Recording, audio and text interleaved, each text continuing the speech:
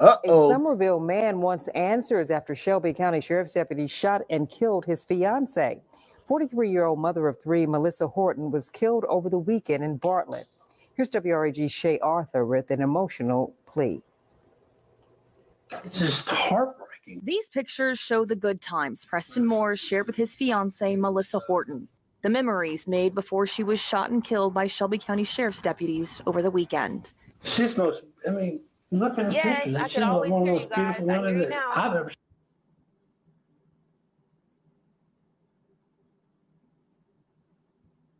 Wow. We gotta do something. We gotta get the word out about this. This good old glider queen got shot down. Shot and killed by Shelby County Sheriff's deputies over the weekend. She's most, I mean, looking at pictures, I she's could always one of hear the you most guys. beautiful I hear women you that now. I've ever seen in my life. Yeah. They just killed her. Yeah, I talked to Nicole before the start of the show. They just shot her like a dog, man. The heartbreak unfolded Saturday night after domestic disturbance between the couple at their Somerville home. Morris. Oh, so y'all were fighting. Night after domestic disturbance between the couple at their Somerville home. Morris saying Horton had been drinking heavily. They started arguing after he told her she needed to get help. He called police after she got a shotgun and hit him with it. She was a great. Okay, it makes sense.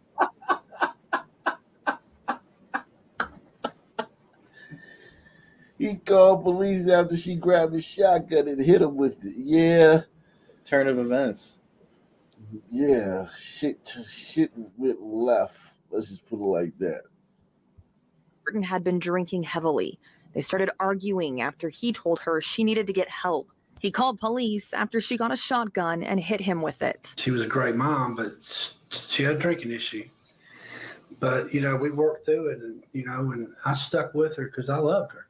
Horton left the home. Deputies eventually stopped her in Bartlett off Golden Valley Lane and Ellis Road.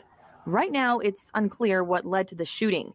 The Tennessee Bureau of Investigation is now handling the case. Morris. No one gives a shit what happened to the shooting. No one is going to demand, investigate. No one's demanding the body cam. No one's clamoring for more information, answers now. It really doesn't matter what happened to this woman. America doesn't give a shit. Now, if this was a fucking black crackhead, 89-pound crackhead with a fucking goddamn 1,000 arrests, 4 teeth, and a patch over his eye, and a goddamn stub for a fucking right leg, with fucking goddamn no family members, basketball players would be tweeting about it. Celebrities would be tweeting about it. Fucking Kamala would be visiting fucking friends because you don't have no family. This white woman, America just does not give a fuck. Drunk, violent white woman. No one cares. No one cares. We're not even going to know what happened. Like, we're not going to know how this turned out. This will be no follow-up. There's going to be no fucking... There's going to be no fucking... we just in... Our reporters found out what happened. Nothing. Just she dead. There might be a blurb on the news channel, website. That's about it. Somebody said if she was trans, yeah. But no one gives a shit. You gliders have painted yourself into a fucking corner. This is a straight, like, no one gives a shit.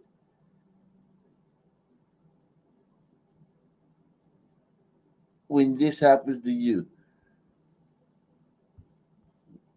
And she could have been dead wrong, but we're not even going to find out if she was dead wrong. Lane and Ellis Road. Right now, it's unclear what led to the shooting. The Tennessee Bureau of Investigation is now handling the case. Morris does not believe Horton would point a gun at deputies. They had her cornered. I mean, there was no place for her to go. I'm sure she was just terrified. You know, I mean, the cops are, you know, they're intimidating. And the love that she gave me and the love that she gave her kids, and, you know, and it was just heartbreaking that, I mean, I feel bad that I even freaking called the police. I mean, police are supposed to be here to protect and serve. He thinks her large e-cigarette may have been mistaken for a weapon. He thinks more could have been done to negotiate with the mother of 3 before her death. He now wants to make sure she's remembered for the bright light she was to loved ones. She may not have been perfect, but she was perfect to all her friends and me and her kids. Shay Arthur, WREG News Channel. Was she perfect when she hit you upside the head? Yeah. She may not be perfect, but she had a good left hook. What? Yeah, perfect form on her jab. 3. And the Shelby County Sheriff's Office told us it is not releasing the number of deputies involved or their identities at this time. We also See, I told you. look how they talk to gliders. They would never talk to some people like this. 3. And the Shelby County Sheriff's Office told us it is not releasing the number of deputies involved or their identities at this time. We also reached out to the TBI. Fabian, man, how did y'all get here, man? Hey, that's there's a complex scholarship about how we got here. I don't know if this channel quite is the scope or the place for that, but I'm sure you're aware. They basically told you gliders, fuck off. I mean, yeah, in a to put it succinctly, yeah, that's what's going on. Oh shit! And the thing is, like the Sun people part in that is that they've been recruited to assist in that project. Yeah. You know what I'm saying? Yeah. This is hysterical, man. I'm telling you, man. This wow. 3. And the Shelby County Sheriff's Office told us it is not releasing the number of deputies involved or their identities at this time. We also reached out to the TBI to get more clarity about the moments surrounding the shots fired. So far, we have not heard back. God damn. Look at the way they treat y'all, man. God dog. Are you familiar? I assume you're familiar with do you remember Mohammed Noor and Justine Mohammed Noor and Justine? Yeah. It's under the rug. I mean, they would never talk. They would never talk to some people like this. Oh, the police shooting? Oh my God. It wouldn't matter. The dregs of Sunistan. It wouldn't matter who it was. They would never speak to us like this, man, after a police shooting. Never. Channel 3. And the Shelby County Sheriff's Office told us it is not releasing the number of deputies involved or their identities at this time. We also reached out to the TBI to get more clarity about the moments surrounding the shots fired. So far, we have not heard back. The TBI investigation. I mean, that's too funny, man. I'm just like, man, that's just too funny, man. I can't even lie to you, man. Like, that's too funny, man. Oh my God. Oh my God. That's so funny, man. The TBI investigation continues into a deputy-involved shooting over the weekend that killed a Fayette County woman. And tonight we're learning more about that woman, Melissa Horton. Thanks for joining us, everyone. I'm Alex Coleman. And I'm April Thompson. Officers say she was behind what started as a domestic fight outside Somerville and ended in a shooting in Bartlett. Still a lot of questions about exactly what happened when a Shelby County Sheriff's deputy spotted a car driven by 43-year-old Melissa Horton near this intersection at Ellis Road and Golden Valley Lane in Bartlett Saturday. We know gunshots were fired and Horton died. TBI is now investigating since an officer was involved. For reasons still under investigation, as officers approached the vehicle, shots were fired and the driver was struck. The female driver, who was the only individual in the vehicle, was pronounced deceased at the scene. Horton's father told us he had spoken to her shortly before the shooting, but he didn't want to say anything else, saying he is just waiting for answers. The Fayette County Sheriff's Office says Horton had been involved in a domestic altercation with her fiancé at this house near Somerville earlier in the day. They say she pulled a gun and hit her fiancé with it and left. It's not clear why Horton ended up in Bartlett or exactly what happened when Shelby County Sheriff's deputies spotted her car and tried. Okay, so there's no update. I thought it was an update, but then they don't have any new information. So this story got covered by 3 news channels, and they're all on Twitter. There's one comment.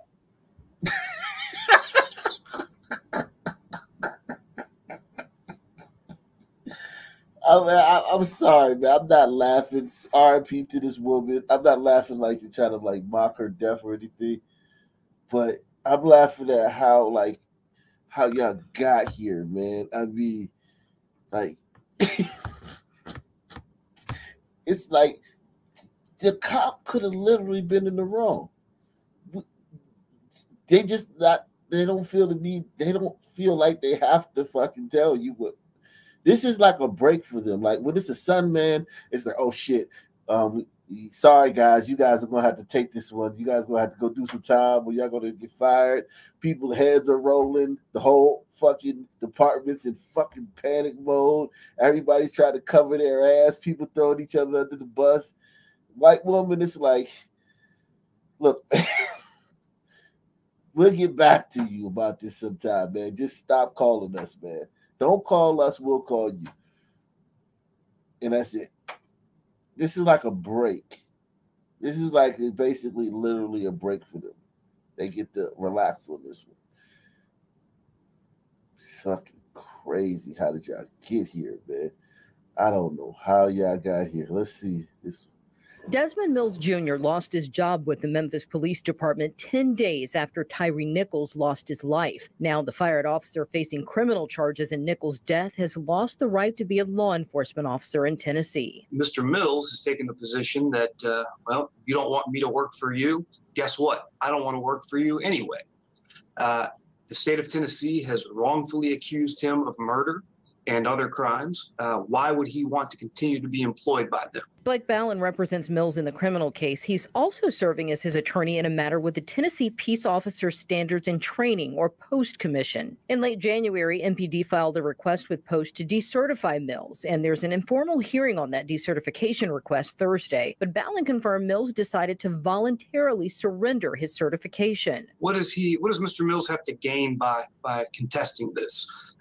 He has a criminal indictment pending against him where he's facing decades in prison. And facing that time, Ballin says, means he and Mills must spend theirs wisely. He has limited resources, limited energy, just like all of us do, and he has wisely chosen to focus those on defending himself in the criminal case. So this is essentially meaningless to him. So there is absolutely no reason for him to contest this. Frankly, there's no reason for any of these officers to contest this. They're going to revoke their certification. 3 other former MPD officers involved in the Nichols case are scheduled for that informal hearing in Nashville Thursday. Demetrius Haley, Emmett Martin, and Justin Smith. Preston Hemphill and Tadarius Bean were also originally scheduled to appear, but I spoke with their attorneys who say those have been put off. As for Mills, Ballin reiterated they need to deal with the criminal indictment first, but said if and when Mills wants to be an officer again, he can go through the process of applying for certification in another state. Zanetta. Salute to Margaret G, man. Cash App, man. She says, spring break and happy hour, make it to hour 4.